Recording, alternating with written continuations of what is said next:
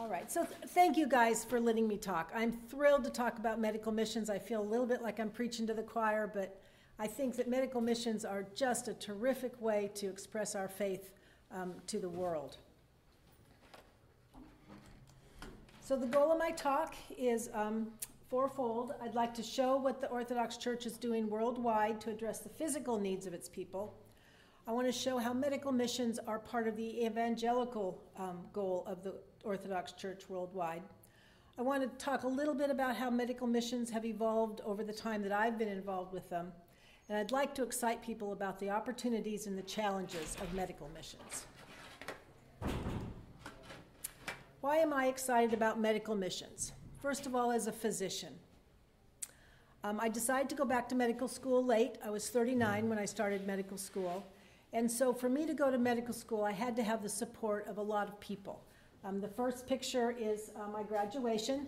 The Medical College of Georgia is very open to older students, so I was really lucky to be able to go to the Medical College of Georgia.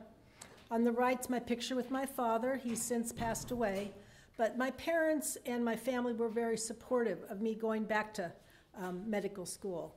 And there are many countries in the world where I could not have done that, where I could not have gone back to medical school as an older person. And so I was very privileged to be able to live in America when I decided to go back to medical school. When I was young, I really wanted to be a doctor. It didn't work out, so again, a real privilege to be able to do that. As an Orthodox Christian, my journey to Orthodoxy, there's James right there. My journey to Orthodoxy was not straight. I was raised as a Protestant. I went to a Protestant college. I really did want to be a medical missionary when I was in college, but life has a way of pointing us in a different direction. So I ended up marrying, having kids, and my husband, when I got married in college, he decided that he wanted to explore. He didn't feel like the Free Methodist faith was the right faith for him, and so he wanted to look for the right church. And so after a journey, he finally found Orthodoxy, and his wife, I converted along with him. We converted into the Antiochian Orthodox Church, and he actually went on to become a priest. He went to Holy Cross, so this was a while ago. And so for many years, I was a Huri, and I was Orthodox because that's what he was. And at some point, that marriage fell apart, and so I was faced with a decision, and my decision was Orthodoxy my faith, or was it just the faith that I took on because that's what my husband did? And so at that point, I decided that Orthodoxy was my faith, and so I embraced it in a way that I hadn't before, even though I had been very involved with the church. So that was a real important part of my going into medical missions, because that was how it became my faith. These are some pictures from from Tanzania. And as an American, we as Americans have so much, and even the poorest American has more than the Africans. On the left, we have an African toilet, and so you can see that they put the bricks there so you'd have, raise your feet, so it was sanitary. And on the right, we have an African kitchen. So the Africans have so little, and we have so much. And so as Orthodox, we have a lot that we are being asked to give, of whom much is given, much is expected. So as an American, I really feel that we are called to give back in a way that sometimes we forget about.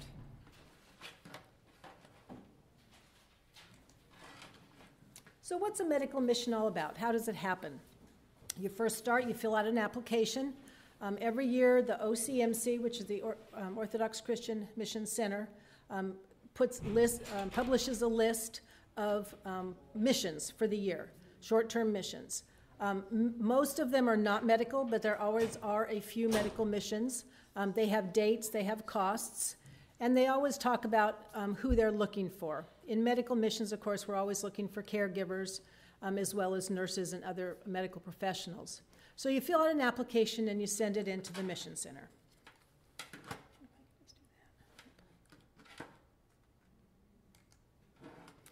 second part is raising money. Once you're accepted to go on a mission, then that's a very important part of going on a mission is raising money. And that's twofold. One is because many people could not go on a short-term mission if they had to pay for it themselves. So this allows a lot of people to go on missions. But the second part is it involves the community in your mission. It's very important that when you go on a mission that you have a lot of people back home praying for you. They're your prayer warriors while you're on the mission. And then also they're your audience when you come back and talk about the mission. So raising money is an important part. Now, as a physician, I have a higher salary than probably most of the people in my parish, especially since we have a lot of retirees. So I personally don't feel comfortable asking for money for my mission, but I do want to get my church involved. So this last time before I went, we had the Sunday school sponsored a drive for things for us to take. The Indonesia mission had schools, so we had school supplies. Let's see, we had school supplies. They donated some clothes. We had some icons. We donated vitamins and just things that I could take. So my parish felt like they were a part of my mission. And then the next part is learning about our new country. This is a map, and you can see the string that goes from Fort Myers, Florida, to Medan, Indonesia over here. So before you even go on your mission, the OCMC sends you information about your country. They send you information about the Orthodox Church in your country. They send you information about the medical conditions in your country. They send you information about the population, about how the wealth is distributed, about the religions. So you start to learn about where you're going. And then the final step is preparation. All short-term, or most short-term missions start with meeting at the mission center. This is the mission center in St. Augustine, Florida. It's a beautiful building. Over here on the right are the classrooms, and that's where we stay while we're being oriented. And on the left are the offices of the mission center. So we all meet at the mission center about usually 1 or 2 days before we go on the mission. That first step is to meet our team. Most often, teams are from all over the United States, and most of us do not know each other before we come together. And we're all going together to a foreign country to do a job. And so it's really important that before we go, we get to know each other and we feel like a cohesive unit. Teams come in all shapes and sizes. This team is my team to Indonesia, and there were 5 of us. A team on the right is my team to Tanzania, and it was a very big team. So teams can be big or small. They can have young and old. They can have male and female. So teams are always very eclectic, and a big part of the mission is getting to know these people and working together. Next step is to learn about the OCMC. What does the OCMC do? This is Deacon James and Margot. They're in charge of long-term missions. And the reason we want to learn about long-term missions is part of the goal of the OCMC is to excite people about missions. And a lot of times people on short-term missions decide they want to go back for a longer term. I have worked with people on short-term missions that have become long-term missionaries. Daphne's sitting here in the audience. So sometimes it's a journey. Now, most people that go on short-term missions don't become long-term missionaries, but it's always good for us to know what long-term missionaries are in the field, so we as a team can also pray for them. And then we get together. The short-term mission coordinators here are Andy Likos and Presbytera Renee, and we spend some time talking about getting to know each other. They have some getting to know each other exercises, getting to know more about our country, and talking more about, in our cases, the medical part of the mission. So here we are talking before the mission. The last mission I went on was extra special at the mission center because the board was meeting. They don't usually like to have the board meet at the same time that a mission team is getting ready to go out because there's a lot going on, but for some reason, communication got confused, so the board met at the mission center. So we were actually able to meet the board, and the board, all these men and women, are heart and brains behind the OCMC. They are what makes the short-term missions possible. So it was a real privilege for me to meet some of the members of the board, and that's where I met Dr. John and Gail, and it was really a privilege to know who was making all these things possible for us.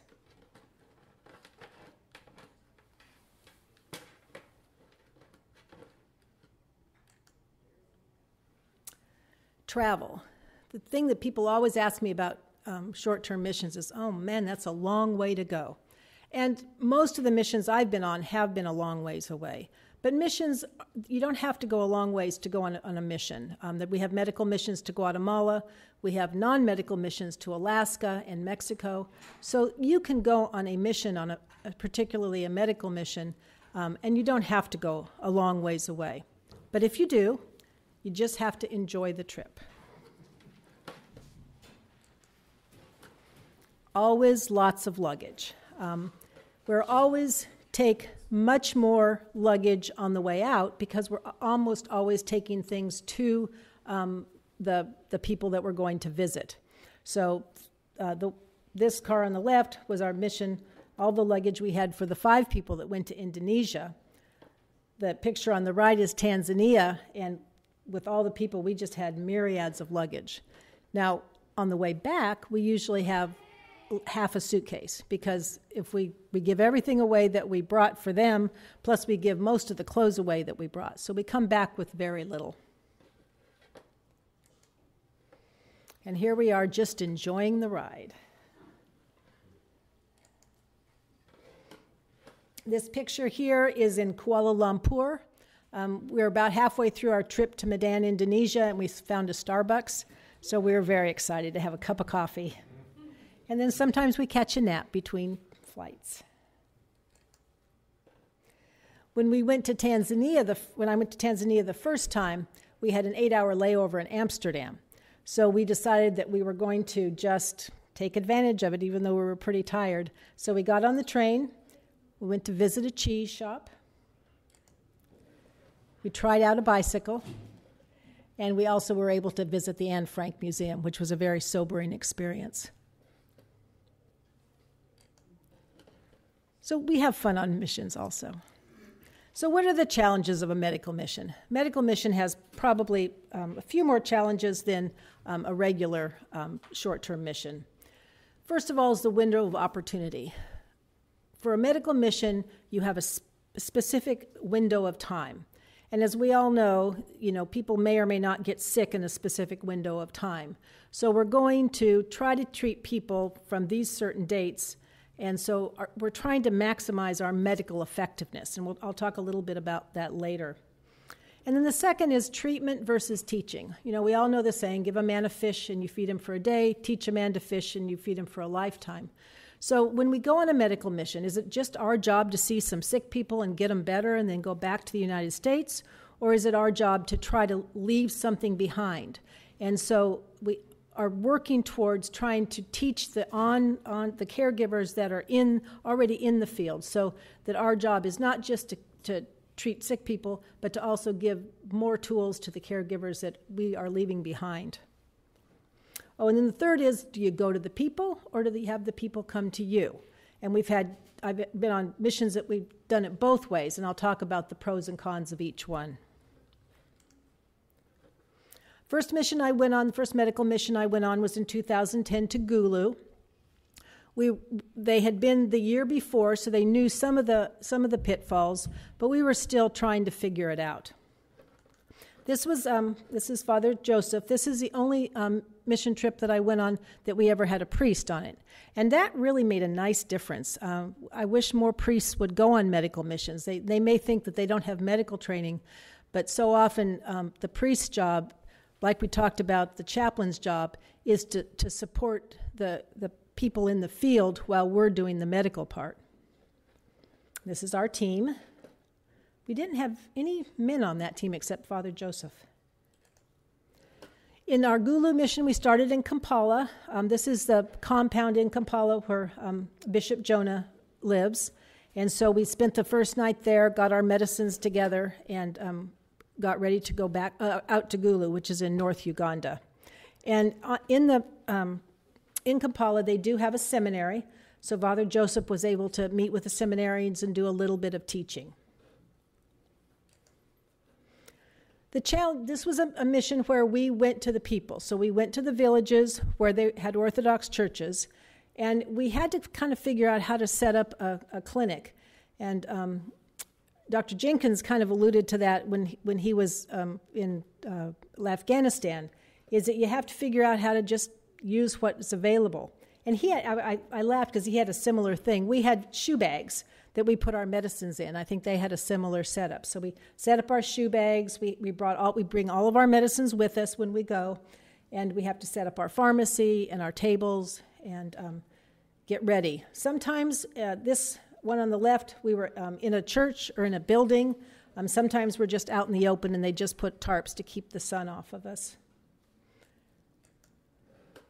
So how to make order out of chaos. When you arrive in a village, this is often what you're greeted by. Just a mass of Africans very anxious to see the American doctors. And so the first couple clinics are sometimes quite challenging because we're trying to figure out how to find the people that are really sick, because a lot of people that are there are not.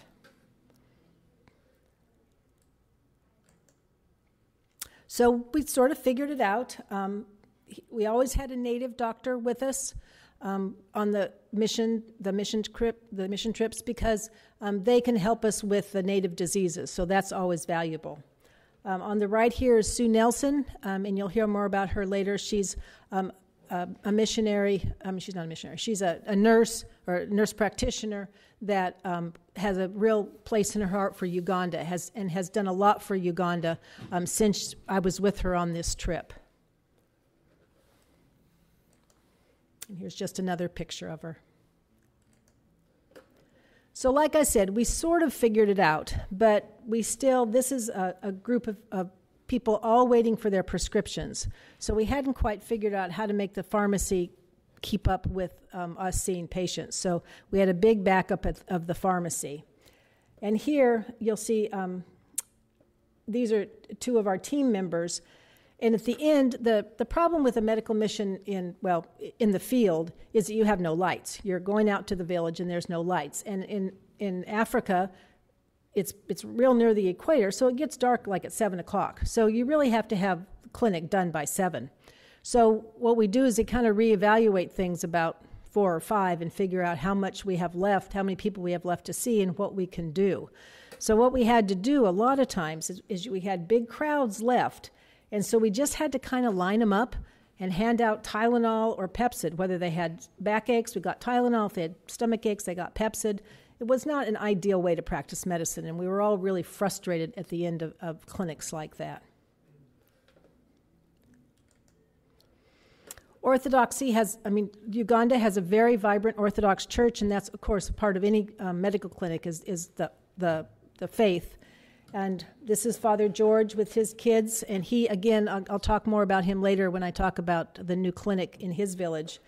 And again, Father Joseph was able, when he knew he was coming, he got donations from a lot of priests, and so he brought new vestments for a lot of the local priests. So that's the local priests modeling their new vestments that were a gift from Father Joseph. 2011 Tanzania trip was a unique trip because we had 4 long-term missionaries on the ground preparing for us. So Maria Rober, James Hargrave, Felice Stewart, and Michael Pagaitis. And they had been there about a year, I think, when we got there. And so when we arrived there, they really had things organized. So that was one of our more efficient medical missions, but also we suffered some of the same frustrations that we did in Uganda.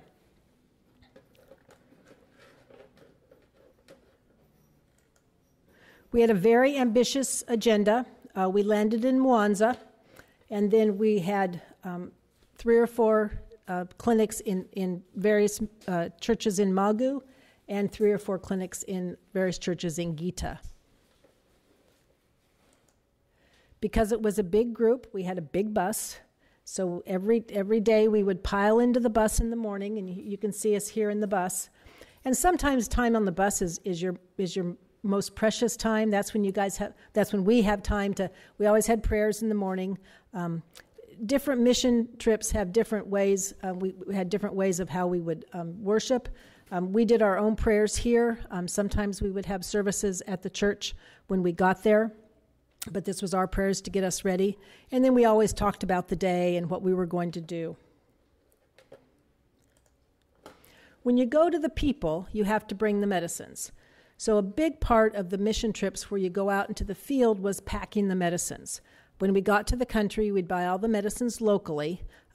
We have brought medicines with us, but we try not to do that. There's, for many reasons. One is because we want to support the country. So before we started the missions, we all sat down and packed up the medicines. So that's a big job. So we all kind of worked together. And then every night after clinic, we would have to go back home, back to the hotel, and then repack the medicines for the next day. So that made for very long days. Same kind of thing, big crowds on arrival. And then the first thing we had to do, of course, was set up the clinic. Now, the priest would try to have things set up as much as possible ahead of time, so he would maybe have these tarps, but then we'd have to lay out our pharmacy and set up our tables. So we had some new ideas on the Tanzania trip. So we decided we were going to organize the patients. So we made lines. Africans don't like lines. So we put all the men in one line. We put all the women and the children in another line, and all the older women in another line. And while we were organizing the line, they were setting up the pharmacy. And pharmacies sometimes were out in the open sun. So what we decided to do is, because we knew that when you go to the village, you get a lot of people that come just because they want to see the American doctors. But there's a lot of sick people there too. So we didn't want to miss taking care of the sick people because of all the other people. It's kind of like, again, Dr. Jenkins was talking about triaging. So we did actually triage. So we had nurses and doctors. This is a nurse and this is a PA. We would triage, and we would see every patient, talk to them face to face with the translator, of course, and say, why are you here?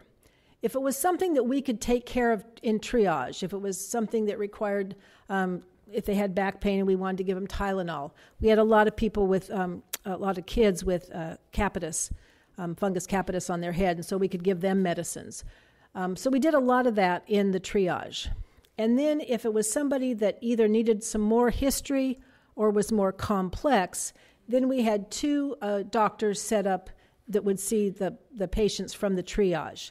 So this gentleman on the right had an abscess on his neck, so Dr. Deitch was able to lance the abscess and bandage it.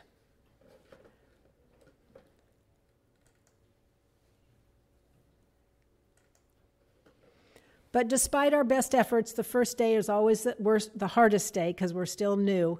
The dark fell and we weren't done. So we all donned our headlamps and we finished filling prescriptions by headlamp light.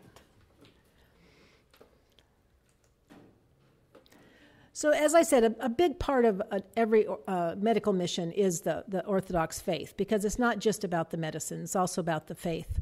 So whenever possible, we would start the mission by meeting in the church. And these churches were packed. And there is nothing more spiritually uplifting than an entire church full of Africans singing along with the liturgy. It wasn't a liturgy, singing along with the service. It just fills your heart. It was just really, those were really wonderful experiences.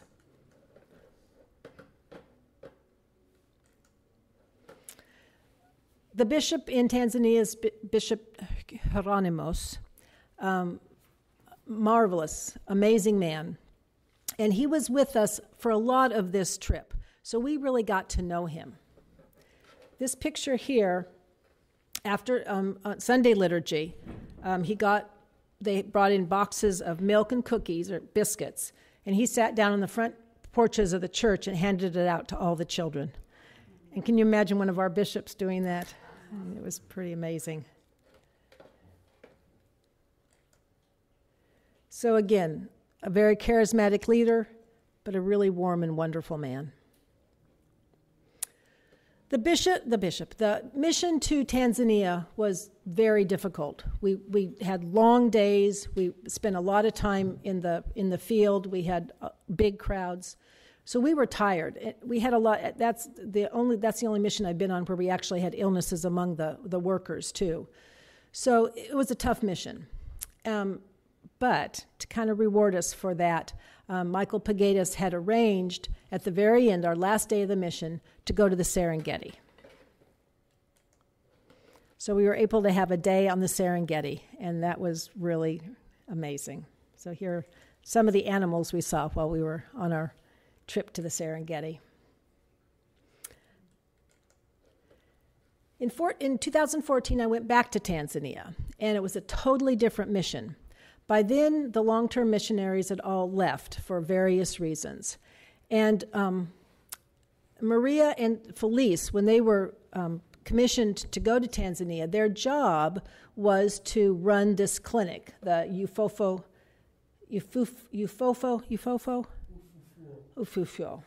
which means Theotokos, a resurrection. Okay.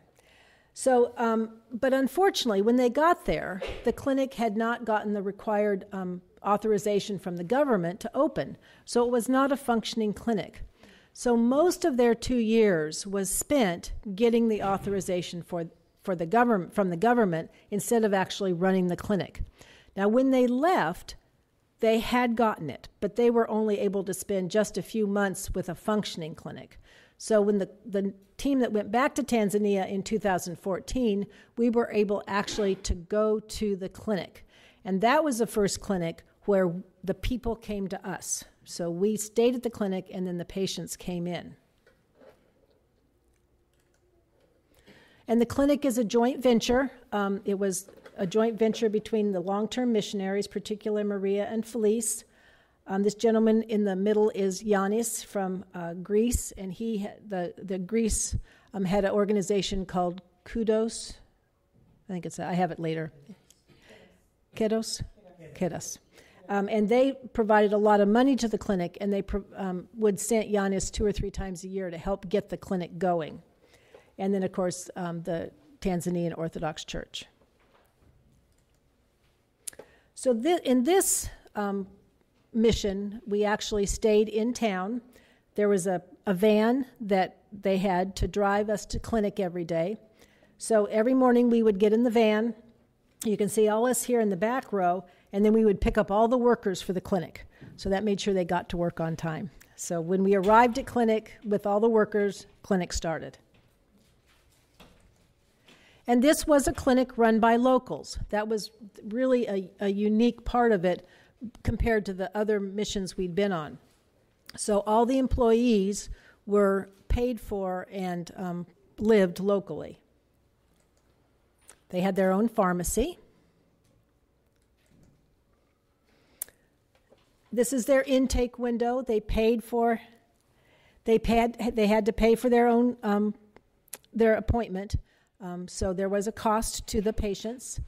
Sometimes there was a fund that for indigent patients. So if they had to, they couldn't pay for the patient, they still were seen from the indigent fund.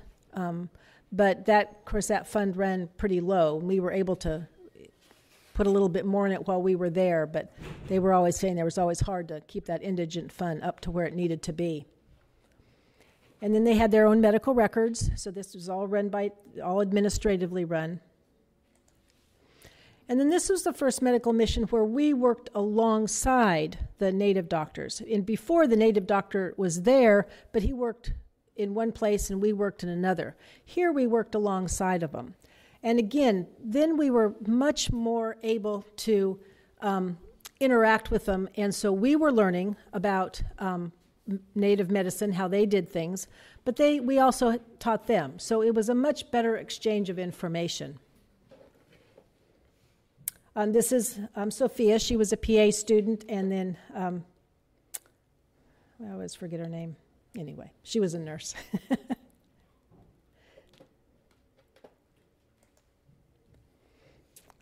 And then here's me. This was a medical officer. In Tanzania, they have different levels. Medical officer is equivalent to like a PA. And this is our interpreter. And then here's Giannis working with the business office. We joined their weekly meeting, talking about how the clinic was going and what kind of things that they wanted to do. And in this, most of the time when we were on the road, we had to stay in hotels. But at this medical mission, we actually stayed locally. This was a house that the Archdiocese owned, and that's where the long-term missionaries lived when they were there. So we were able to stay there. We ate every morning, breakfast and dinner there. They had a cook that came in and fixed our meals. And there was a church right next door, which was just wonderful. So kind of like here. So in the morning, the bell would ring. We'd hear the bell. That'd be kind of like our 5-minute warning. We'd roll out of bed, put our clothes on, walk over to the church, have morning service, and then come back, have breakfast, go to clinic. And then when we got back from clinic, Father would hold another service, and then we go back to eat and go to bed. So it really made, it was really like the Tanzania where we got to go to church in the native church. It really starts to integrate the faith with the medicine. And here's Father Spiridon and his children. And this is, the church was beautiful. They had an iconographer come from Greece and do the icons. I didn't really get a good picture of that, but it was a beautiful church. And also during this mission, we got to visit a local family. One of our interpreters, his family lived locally, and they invited us to come over and see their home. They were very gracious. They gave us a little meal, and then when they left, right here, they gave us a goat. So I'm like, what are we going to do with the goat? They tied him up. We took him back, and then they kept him, while we were there, they just kept him in the back, but I think he probably ended up on somebody's table eventually. But you can see small homes, lots of people. And that's incidentally, there was just recently a earthquake in Tanzania, and Bukoba is where it hit. And I think there was some damage to his home, Alfred wrote to me. So we did a lot of teaching. I used to before I became a doctor, I was in the lab, and so I did a lot of talking to them about lab equipment, about quality control. We talked about phlebotomy and blood drawing, so I felt like it was a good give and take kind of experience. And then my most recent mission was to Indonesia, and again, completely new kind of model. So our hosts, Father Chrysostom and Presbytera Elizabeth, they're native Indonesians, and they have, in Medan, Indonesia, they have founded 2 primary schools, which are Orthodox. They founded a seminary, St. Paul's Seminary. They have their church, St. Demetrios, and then they have the hospital, RSU Theotokos Hospital. So these are all things that these 2 people are running. They're amazing. So let me tell you a little bit, I'll tell you about the host, and I'll tell you about the hospital. This is their pictures. This is Father Chrysostom. This is Presbytera Elizabeth and her daughter Soteria. And there's Taxia in the back. This is Medan. Medan is a city. This was really the first time it had a medical mission in a big city. So, and it was a Muslim city. So that is when Father and Presbytera were trying to decide where they were going to set up their missions in Indonesia. They picked Medan because for a Muslim country, Medan was a city that had a lot more tolerance of Christians. Don't love them, but they tolerate them.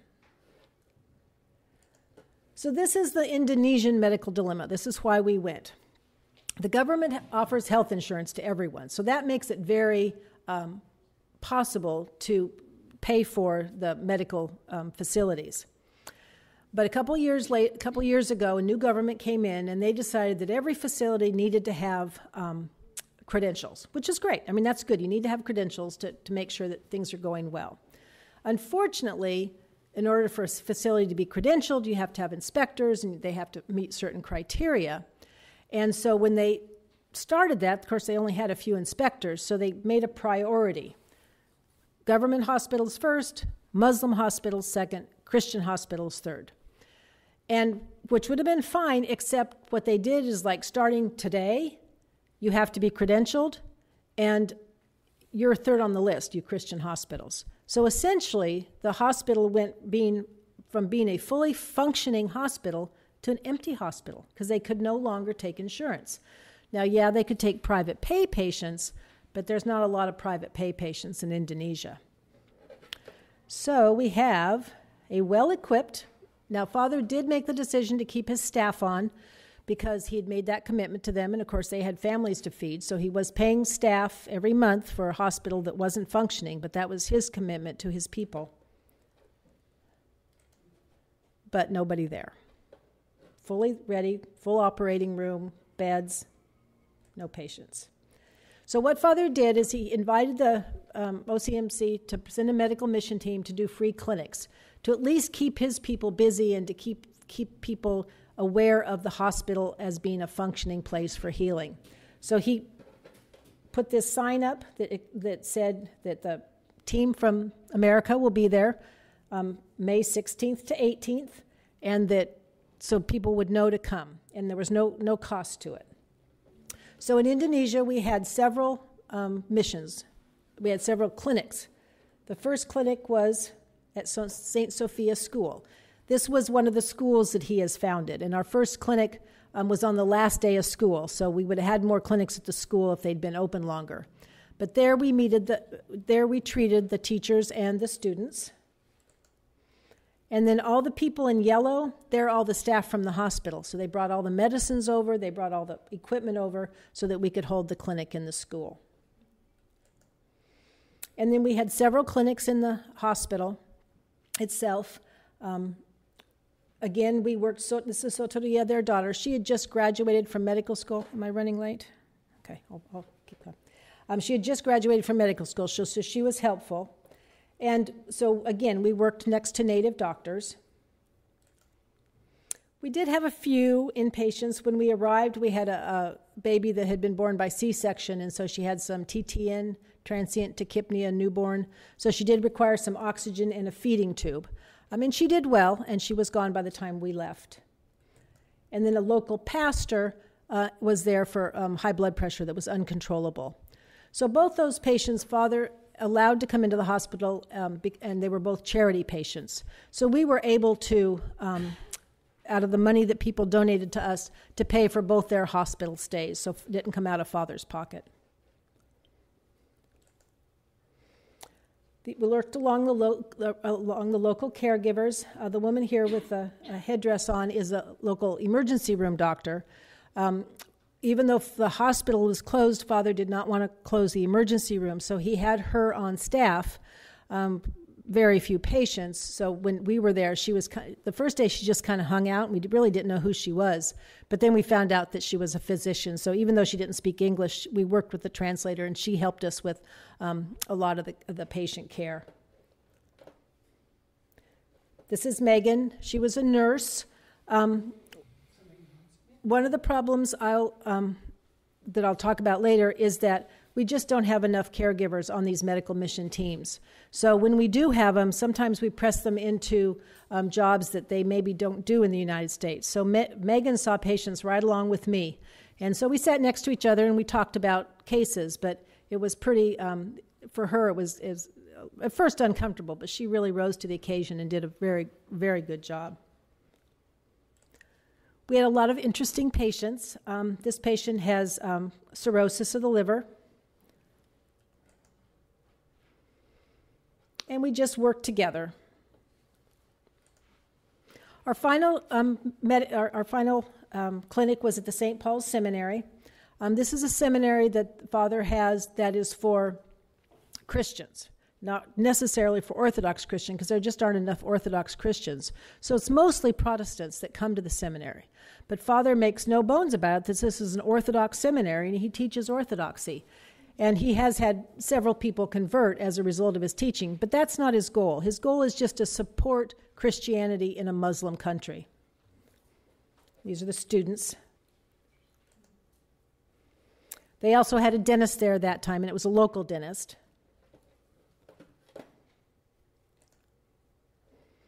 This is our clinic table, this lovely pink tablecloth.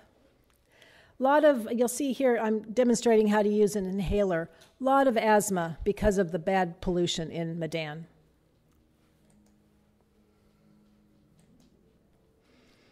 St. Demetrius was the church that Father founded. It was next door to the seminary, so we weren't able to go to church as often as we were in Tanzania, where it was right next to where we were staying. So in Indonesia, we had our own private morning prayers and evening prayers. I have a picture of the altar boys here because Father had asked Presbytera at the OCMC for some altar boy robes. And what you'll find when you go on a medical mission is that you just see tons of miracles. I mean, things just happen. And so about 2 weeks before the mission was set to leave, a church somewhere in the Midwest had changed altar boy robes, and they just sent them to the mission center to do with them what they could. They didn't know that Father in Indonesia had asked for them. So we were able to bring all these altar boy robes to Father and Presbytera, and they proudly wore them on the first day that we were there. Church was packed when we were there. The Orthodox that are there are very faithful, mostly women on the right, men on the left, but kind of had to fill in with women because there weren't enough men. They had several songs planned for us, so you can see one of the songs that they had planned for us. Father and Presbytera really prepared for our visit, and that's part of what makes a really successful mission. We did have some time to have some playtime. This is shopping in the open-air market. And then one time while we were finishing up clinic, a couple of the team members went back with Presbytera to their home and made us some apple pie. And then the team that we had was a combination of caregivers and students. And so the students helped us some in clinic, but Presbytera invited the students to come to the seminary for a couple of days and do some teaching. And at first, everyone was a little nervous because they hadn't prepared any lessons, but they rose to the occasion and really felt like they really had a good time meeting the students and teaching. And I think that was a really valuable part of the mission. So what are our medical frustrations when you do a medical mission? We treat in a window. We just have this short period of time. Lack of resources. Sometimes it's medical resources, sometimes it's personnel, lack of caregivers, that we just don't have enough people signing up for medical missions, and our medical limitations. We see things there that we just aren't familiar with, and I'll talk a little bit about that later. What do we do well? What do we feel good about with medical missions? We do well with diagnosing and treating, so we do feel like we do make a difference with some patients. We do get help for those who are unable to treat. There are a lot of times there's something that needs surgery. We can't do surgery. So when we go on a medical mission, in addition to people supporting us on the mission, a lot of times people will offer just money. Can I give you $20? And I always say yes, because when we go on a mission, things come up. And if we have that money, then we can do things with it, like we could pay for the inpatient stay. And sometimes that money helps pay for getting people help that we can't provide.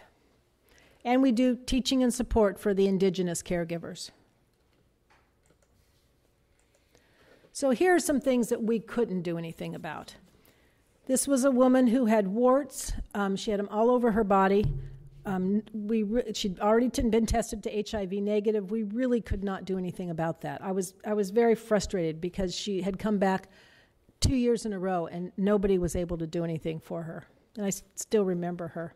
This was a girl who had been burned, probably in a fire, so she needed to be debrided, so we paid for her to take the taxi to go to the emergency room, and we paid for that emergency room visit and tried to give her a little extra in case she did need to be treated.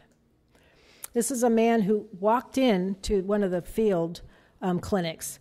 I have no clue how he even walked on that foot. But again, nothing that we could do. But we had money, we pooled money, we sent him to the hospital and paid for surgery. This was a little girl who again had been burned. Again, all we could do is just send her to the hospital. But sometimes we could help them. This is a picture of a man who came into the clinic at the seminary who had a boil under his arm. He had been lanced at a local clinic, but then they didn't do anything other than lance it, and it just came back. So we gowned up and got our scalpel, and we opened the boil, packed it, and then gave him antibiotics. This was the baby I talked about earlier who did get better and went home. This was a woman who came into Indonesia who had a goiter, and so we were able to get a TSH thyroid test on her, which was normal. So we were able to set her up with an endocrinologist for further studies. This was a lady who came in with AFib. We diagnosed it and treated her. So how have we made a difference? I've been on 4 short-term medical missions. I've gone in, I've treated a few patients, and I've come home. So why do I feel like I want to keep doing this? And it's because we are making a difference. In Uganda, I talked a little bit about Sue Nelson before. In Uganda, Sue Nelson and Father Joseph, who went on the mission, that very first Gulu mission, have really felt a call in their heart to do something about Uganda. And so they have actually, Father Joseph is fabulous at raising money. So he has raised money, and they've actually established a clinic in Gulu, in Akonibedo village. It's the St. Nectarios Clinic, and it's fully functioning now.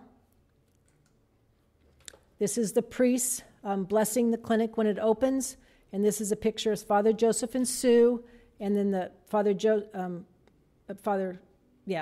George, whose village it was in, and the bishop. And their latest edition, they just raised money for, you can see this is a motorcycle ambulance, so when patients have to go to the hospital, they have a way to transport them. And here they're blessing the ambulance. Ufufu Medical Center. So that was also a success. That was long-term missionaries working together with the Greeks, have established a fully functioning clinic with local staff. Here's Giannis, he had his birthday while we were there. So that is another place that there's continued care for the medical people in Bukoba, Tanzania. In Indonesia, while we were there, Father got his letter, and I tried to show how many pages of requirements there were for him to get credentialed for his hospital. But at least he got the letter. And now he could start working on, in fact, while we were there, he was already working on what he had to do to get the hospital credentialed. So what resources do we need? Well, of course, monetary. There are so many needs overseas. We do what we can, but Bukoba, the clinic in Bukoba is out of town. They would love to have a van so they could bring patients to the clinic. In Indonesia, there's so much diabetes. I can't believe how much diabetes there is. So they need like a A1C machine to test the A1Cs. They could use thyroid function machine. The clinic in Gulu, we have a fully functioning clinic, but the income doesn't pay for the salaries. So again, monetary resources. Human resources. We need more caregivers willing to come, both for short-term and long-term. If anybody was interested in long-term, there's so many places that they could be useful. Most missions would benefit from a dentist. Dental problems are huge in all the countries we went to. We need medical specialists. Most of the time what we have are just the internal medicine, which is great, but I'd love to have a dermatologist because there's so many things I see that I just don't know what to make of. Pediatricians, surgeons.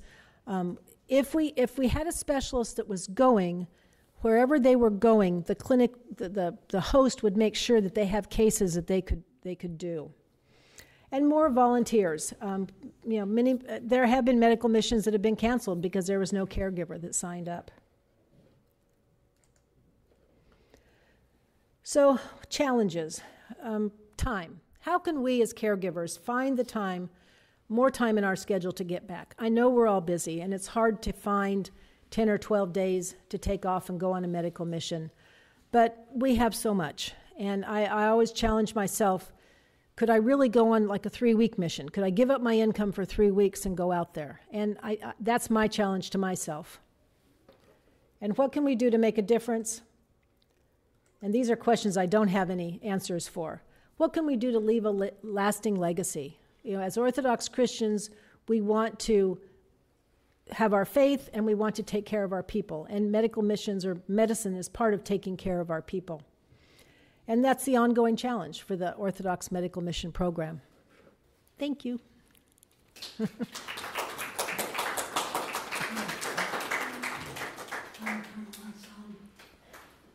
have questions for Cheryl. Yes. So, my one question, thank you for this. It was really interesting. It was illuminating. Do you treat all sorts of faiths and backgrounds? All the missions that we went to, even though they're on church grounds, they're advertised to the community. So whoever comes, comes. And same with Father's Hospital, and same with the clinic in Bukova. There's no, we had in the Bukova, we know we had Muslims because they had their head up. So yeah, there's no discrimination. We make sure that they know this is Orthodox, but we don't discriminate who we treat. Great. And is there any sort of, it seems that it's moral, like a bioethical mission in that sense, which I like. Yeah. That it's like a medical, moral mission, not a proselytizing sort of. It's not, and that's one of the things that we've always kind of struggled with, because again, we want to make sure that we do as much as we can with every mission. We have such an opportunity, but because we really feel like our witness is our medical treatment, not talking. If somebody asks, of course, and that was nice when the priest was there, because he could work with the priests, but again, not proselytizing. No, and I think that's great. Their presence there is proselytizing. Yeah. They know they're Orthodox doctors of America. Yeah, and they know we're doing this for free. They give of themselves. They're evangelizing by giving of themselves. Yes. I think that's a systemic problem with proselytizing, right? And that's why I think this is wonderful. Cheryl, What's that? Absolutely, James. Yeah, please. I'm sorry. Chad, I wanted to add to what Cheryl said, as someone who was on the ground hosting, that this is also now a ministry of these parishes to their communities. And, if you can imagine a community that has no access to hardly any medical treatment, and now the local church brings in doctors from overseas. Can you imagine then saying, now only Orthodox? Like what kind of conflict that would create in the local community? Yeah. Where on the other hand, it's often seen as, this church now has brought this gift in, and that's an ongoing ministry of the parish, then the fact that they've brought a clinic in that has helped people is now outreach. Gail, you had something? Yeah, I have a question. Cheryl, if you could have an ideal dream team to go on a mission trip, who would it consist of? How many? I know it will differ probably from one country to another, but I mean, what about Indonesia? So just Indonesia, what would be your perfect team? Well, because we have a hospital in Indonesia, and again, a team is always, a big team is more difficult than a small team. Yeah, that's right. So probably they say that ideal team is probably between 6 and 8. And if in Indonesia, we'd love to have a surgeon. We have a functioning surgical ward, so it'd be great if a surgeon could come. They would plan the surgeries. Like I say, I'd love to have a dermatologist, probably 2 physicians, working physicians, and maybe 2 nurses. Indonesia's a little different because they already have nurses hired, so we don't need as many nurses as we would say on a team where we actually went out to the bush. But it's the doctors and the and I say doctors, it could be PAs, it could be nurse practitioners. It doesn't have to be a physician, but yeah. So that's what an ideal team would be. I'm just asking, so you think about recruitment. Yeah. Michael. So, VA, Department of Defense, they use CVT, clinical video telemedicine, to get work done. And I'm thinking that dermatology would be an ideal place for that, a volunteer here in the States who could take images that you could shoot over.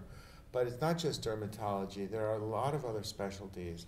And I'm wondering whether even having a pediatrician on backup to help you with some of that stuff, if you have an internist going, say, you're trained in both, but others may not have that, and so on and so forth. I can think of a number of, and we do even in primary care. So I'm thinking, wow, you can have mid-levels or nurses trained how to use the equipment and get consultation from stateside.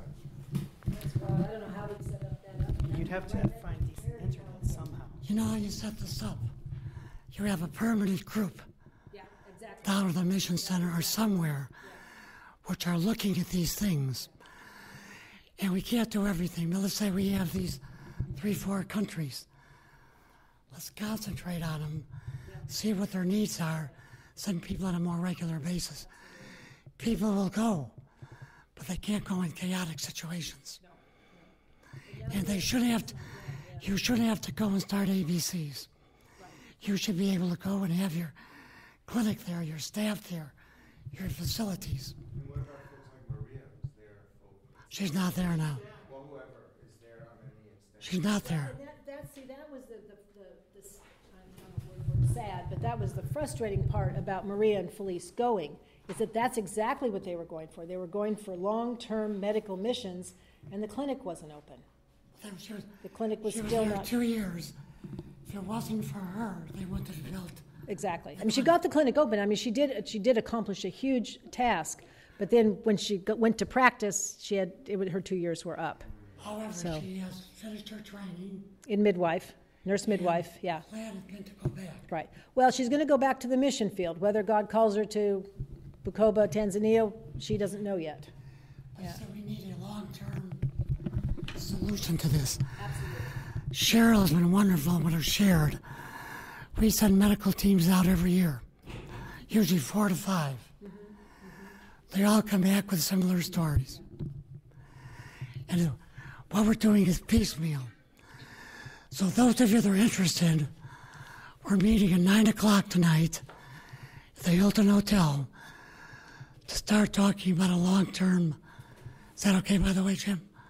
Cliff? Chris? Whoever would like to meet with us in the lobby of the Hilton Hotel. Any more questions here? I didn't know whether Taxia was one of my Yes, stand up. teammates on the Indonesian. I just didn't know if she wanted to share anything. You want to say something?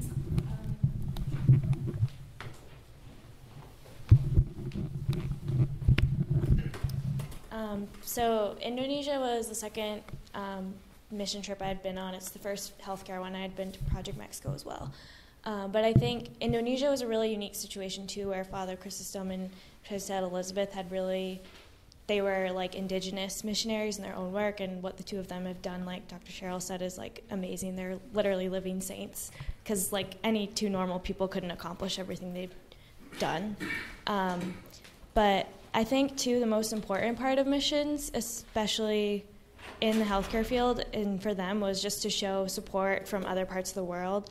Indonesia is basically an all Muslim country.